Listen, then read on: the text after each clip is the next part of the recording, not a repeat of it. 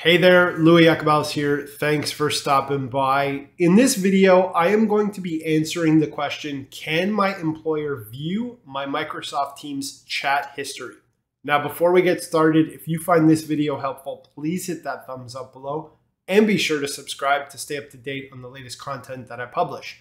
Lastly, if you like my content and you find it helpful and you want to support me as a creator, consider becoming a channel member. You can learn all about all the awesome perks that are included in my channel membership by clicking that join button below. Now let's go ahead and let's get started.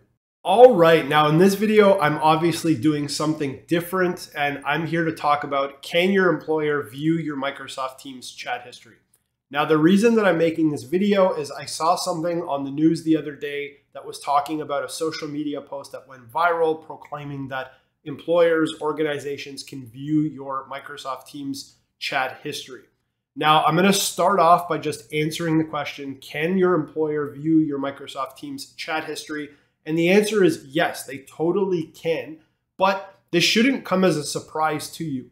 Prior to the use of digital collaboration tools like Microsoft Teams, Slack, whatever, organizations relied on email, and as long as they've used email, they've also been able to go through your email, provided that they have a reason to do so. And that's really the important qualifier. Organizations don't just have people sitting around looking through your email, through your Teams messages, through your Slack messages, etc. Typically, organizations have to have a justified reason why they would be going through an employee's chat history or their email, and it tends to be really serious reasons or allegations as to why they might do that. Now, some examples might include unethical behavior, whistleblower complaints, things like harassment, etc. So those are all pretty serious reasons why your employer might be going through your chat. Now, many organizations typically have really strict processes and controls over the capabilities of going through individuals' emails, chat messages, etc. Typically, there has to be a request that comes from someone with some authority that is reviewed and approved before your IT department extracts any information from your email or from your chat. Now, to add further assurances, as we're going to see in a minute, the capabilities that allow individuals to look through your chat history are a little more nuanced and complicated than just clicking into Louis' inbox or clicking into Louis' chat and looking through all of his content. You actually have to go into a dedicated app and you have to build out queries to look for some specific information. Now, access to that module, again, is typically restricted to very few people in an organization, and it tends to be subject to audit to make sure that that kind of capability is not being misused. Now, with that being said, let's go ahead and let's have a look at how to search through someone's chat history so that you can understand the context behind that capability. All right, now, in order for an employer or an organization to review an employee's activity, they would need to come into this portal, which is called the Microsoft Purview Compliance Portal. Now, you can see here the description that this portal is intended for compliance purposes. So this is where organizations protect information stored in their Microsoft environment, manage data lifecycles, put in safeguards around data, etc. Now, if someone was going to look through your Microsoft Teams chat, what they would be doing here is they would be conducting a content search. And I'm going to go ahead and create a new search here. So I'm going to give this a name. And I'm going to click next. And then this page is where your employer would specify where they want to search for specific activity, which I'm going to talk about in a second. Now you can see here, exchange mailboxes. I'm going to go ahead and toggle this on. By toggling this on, this means that when I go ahead and I look for a user's activity in Teams, I'm also going to be able to look through their email content as well. Now you can see here, an employer could also search through SharePoint sites. So again, if they want to look for specific activity, they could do that through email, Teams, and SharePoint sites. Now, what I'm going to do here is I'm going to go ahead and click Choose Users. And essentially what I can do here is I can now specify that when I build this search, I want it to be directed at a particular user. So they could do this at a user level or an Active Directory group, a Microsoft team, a specific SharePoint site, etc. Now I'm going to go ahead and click Done. Now I'm going to go ahead and click Next.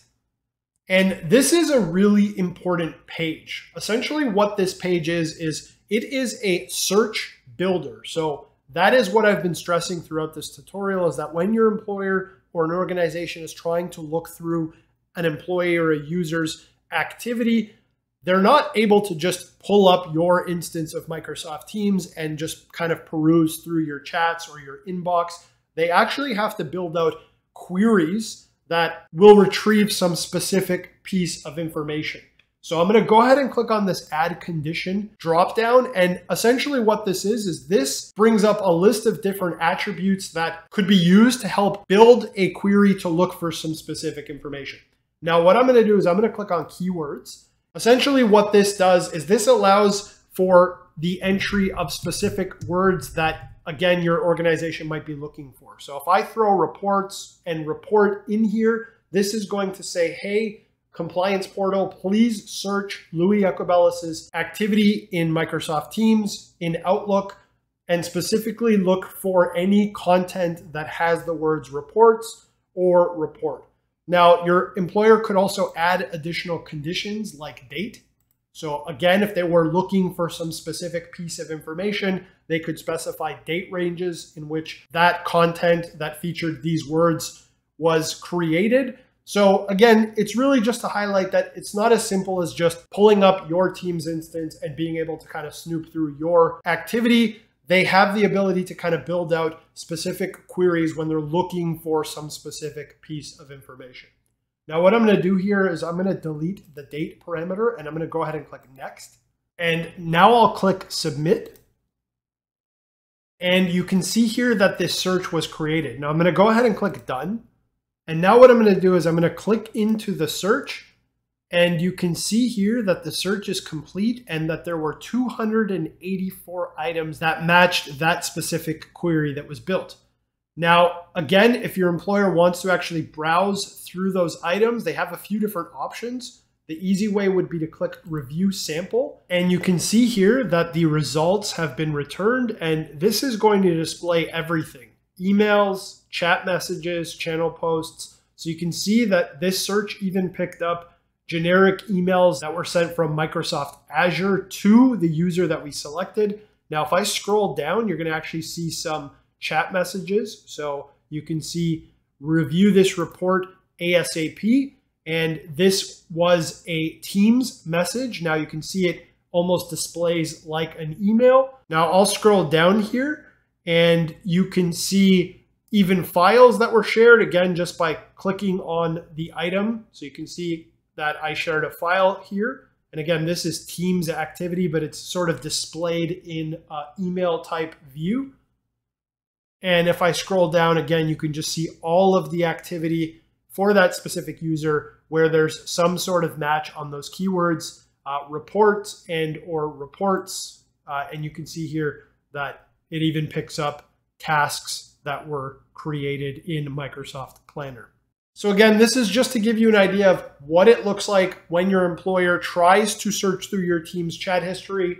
It is not as simple as just pulling up your instance of Teams and again, looking through all of your content. They would have to build out very specific targeted searches and then navigate through this view. Now, of course, they could just download these results in bulk if they wanted to. But again, it's just to demonstrate that it is a much more complex process. So that's it. In this video, I answered the question of, can your employer look at your Microsoft Teams chat history? We also talked a bit about email and other activity in Teams. And again, yes, your employer can do it, but they likely will not do it unless they have some reason to. So that's it. I hope you found this video helpful. If you did, please hit that thumbs up below and be sure to subscribe to stay up to date on the latest content that I publish. I'm Louis Yacobelis. Thanks for stopping by. Talk soon.